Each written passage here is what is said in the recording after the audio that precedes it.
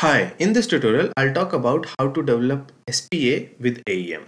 So there's some basic understanding with AEM. Your developer will be creating your features and the functionality for a site, means they will be writing the component and other functionalities, and business and content author will be creating or editing content. So these two basic principles must be followed for SPA as well. There are some development principles for SPA to be implemented while creating SPA for AEM.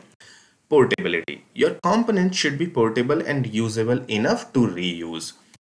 Site structure. So your SPA single page application site structure should be as per the normal AEM site.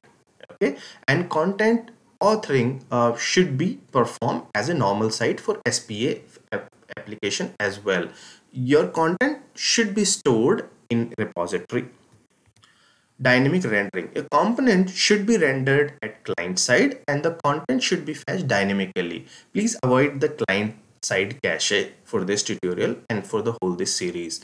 So your rendering will be happened by the framework, means the SPA implementation framework, and that fetch the content dynamically from the repository. Dynamic routing means the navigation should be handled by the SPA framework. For example, let's say I'm using a React framework. So the navigation or routing should be handled at client side by routing framework, but content should be provided by AEM from repository. Let's say you navigate from page 1 to page 2. So the content of page 2 should be provided, should be delivered by AEM in form of JSON. In normal case, AEM component is rendered at the server side, but SPA should be rendered at client side as per the concept, right? So we will be creating a component for a specific framework. Let's say for React. So will be creating a React component, and then we will map AEM component to React component. So this AEM component will not have any rendering script. This component will be having only dialog, and SPA component will be having the rendering logic. And this SPA component will get content from repository, means AEM repository, in form of JSON. And this whole client side application will be deployed in AEM in form of client library. Now, your SPA component should have a capability for authoring as well, as per the AEM basic principles.